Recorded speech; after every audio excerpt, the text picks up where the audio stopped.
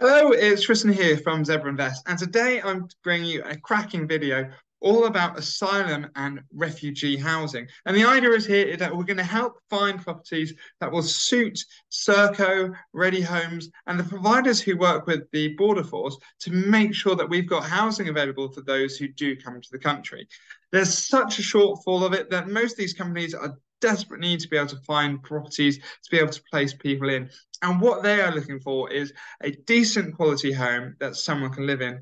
It doesn't have to be a stunning property. It's got to be something that's durable, well put together, and creates a nice home. I mean, we're not looking at a top of the range HMO. We're looking at something that's steady Eddie, decent quality property that these companies can take off your hands, lease for up to about 7 years, and then they will, it's very easy for them to maintain and look after because you won't be paying any management fees.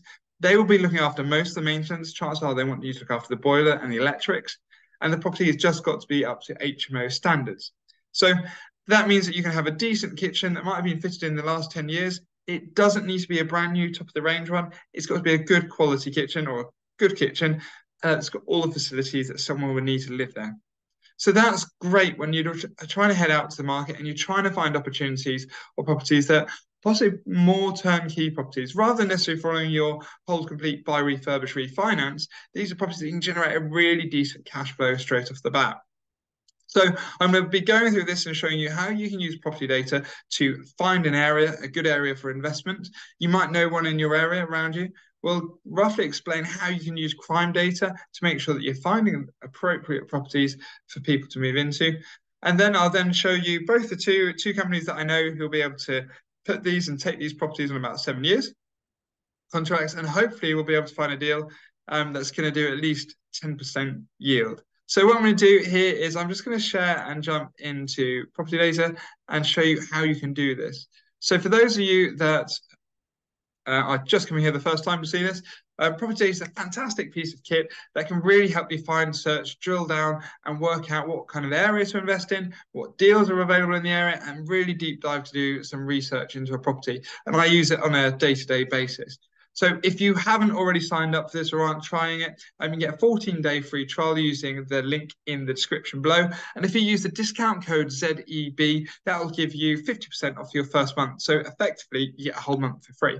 So what I'm going to do is just click to log in. And then the first thing I'm going to do is I'm going to go to research. So the idea is here, we need to find an area where this business model or the model will work. Personally, I'm based in Norfolk. So what I'm going to do here is click filters. And my first filter that I want to add is postcode contains NR. So we can contain any data that's in typically in Norfolk. And then that's now going to just show all of the properties and all the postcodes in my area. So once we've got that, it's not going to be quite good enough to be able to dive down into that postcode data. So what we can then do is if you click settings, we can add postcode sectors. So then we can just sort out the properties that we want in Norfolk, and we can actually drill it down to each different postcode area. And then the next bit I'm looking to do is basically I'm trying to work out the go on properties that are going to be the cheapest kind of price in that area. So if we go average blended pound per square foot and ascending, that means it's going to give us effectively the cheapest properties in the area or the cheapest postcodes around the country at the top of the page. So here you can see we've got NR32, NR31, NR32-1, NR31. And here we can also see the different rough crime rates for those areas. And the areas that we're going to be looking for are going to be areas where they've typically got lower crime rates, so obviously a lower number, but they're also going to be areas where they don't have an Article 4 area. So what I want to do here is, so these 400, 300 are fairly high, so I'm going to go with the 167 there. We can just simply Google it to see where it is. And it says that's in a postcode of Great Yarmouth. And then I know, but sorry, but Great Yarmouth has an Article 4 area. So then we can have a look and see where NR30 is. So that one's a little high again. NR32, have a look at that one. This is now over in Lowestoft. So We've got, here we go, we've got one higher one there and another lower one. But if we turn and say, take this postcode, and I'm going to say these two here, where they've got slightly lower rates and lower average asking prices, an R32, where's an R33.0 as well? That's again in Lowestoft. So Lowestoft looks like a little good area to be able to try and find these properties and pick them up. So the next thing that I'm going to do is head over to my research function and head to local data. And what we do here is we can just type in Lowestoft for kind of like our gold mine area. There we go. And that's just going to search and bring up an area drawn for that kind of area. I'm going to then expand that area just to kind of bring a few more properties into it and then click generate data. At this point, it takes a little bit of time, and the idea is it's going through and it's finding all the properties that are on the market with Rightmove, Zoopla, on the market, pulling them all into one place so you can analyze them and look at them all in one property. You can see it gives you average house prices. You can see there's a massive swing here. At the lowest end down there, it's supposed to be 15,000, all the way up to 575,000 at the top end of it. But the bit that I like to do is to go into the pound per square foot, because then we're going to try and look at properties where they're cheaper than the average rather than just based on the size of a property. What we do is we're going to click onto filter and we're going to add a filter here. So then we're going to have any property that's been sold is now being removed. So if it's positive, that means it's had a sale agreed. If it's negative, that means it's still on the market at the moment. And by applying that, that should then clear this all out. And then we'll then be able to click through those little points on the graph to work out which ones are potential opportunities. So here we go, 1,250, £82 a square foot. I haven't clicked into any of these before, so we're going together to see how these all turn out. And we need probably larger properties as well, but we're going to have a look through Fir Lane. And you get the gist here. And that's going to be a bit of a larger property there. But we can have a quick look through and you can see roughly what we've come up with here. So Paul Hubbard, we've got a 3-bedroom terrace house on Bridge Road. But you can see here, this is a colossal property. We've got 1, 2, 3 bedrooms straight off the bat. And you've got potential to have a 4th bedroom and a 5th one if you put a stud wall in there. That would need an extra bathroom. But that could end up making it quite a good little opportunity. £215,000, and you've got 5 rentable bedrooms. I'll keep that open to give you an idea for later. I'm not interested in a commercial property because we're literally just looking for something we could turn around and rent out straight away. Here we've got a 3-bedroom house on Fir Lane. And this one, the only downside is here, and it wouldn't work so well with it because we have we've got to go through a room to get into another room. This type of property wouldn't work. It would work as a normal rental. We've got a property that won't work. And then we've got some garages, again, won't work. And here we're looking at an apartment, a 4-bedroom apartment. One, it's got 13,000 square foot. And we can have a look at this. It's got, by the looks of things, I'm going to have to guess there's actually a commercial property. So I'll discount that as well. But look, let's go back to this one. We've got £215,000 for a huge property. And we've got, you can see here just on the right-hand side with property data, it's giving us the postcode of that property. What we can then do is you can then have a quick look online to see what the crime rates of that property are roughly like. So I'll jump over there now. So if you head to a website called Check My Street, you can enter a postcode and it's giving you loads of background detail about a property.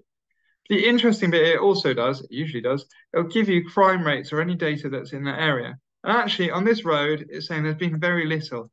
You can see it's got three bits in it from May. So if we click in here, I'm hoping. It's not giving me much more than that, but you can roughly see what's going on there. And then if you look for the police crime map, you can also search to see in an area to see what's going on. And then you can see roughly where it is. So if we could say we search another area, so we search another area in the postcode. And then this will show if we've got much going on in the area. So this is over, most commonly reported over the whole of the last year. You can see the total, it's not great, but it's not that bad. And then we can see a crime map to see where this has been happening in the area. And this is actually, that's giving all the crimes to the area in the whole of Lowestoft. And then we see statistics and we can then work it down to see And the one thing that we're looking for here is hate crime, and there's nothing on that list coming up. So that should be a good area for that property to purchase. So the next bit is, Tristan, you said we're going to try and work out how much money we can earn on this, and that's right. So what we're going to do is go online, and if you search the LHA rates, you'll be able to find or search the local housing authority rate in your area.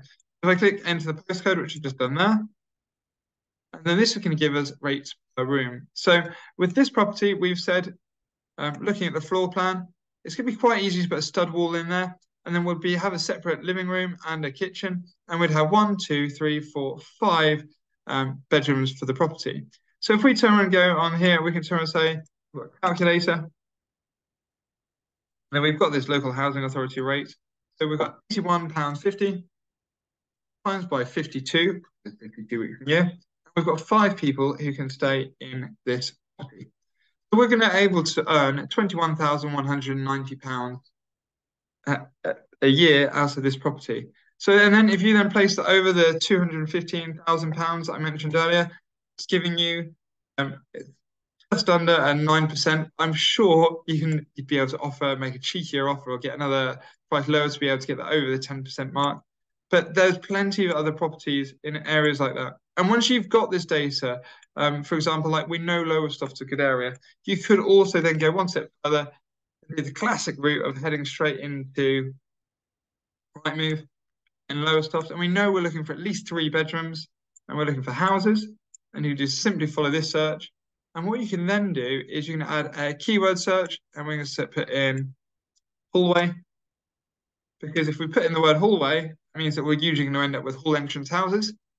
And then we're just looking for those properties that are at the lower end of the price bracket, which we're hoping to be probably around about the £150,000 mark. And it's going to take a little bit more effort to search them and find these. And you see all of these have got the word hallway in them. We're getting down to about the price that we want.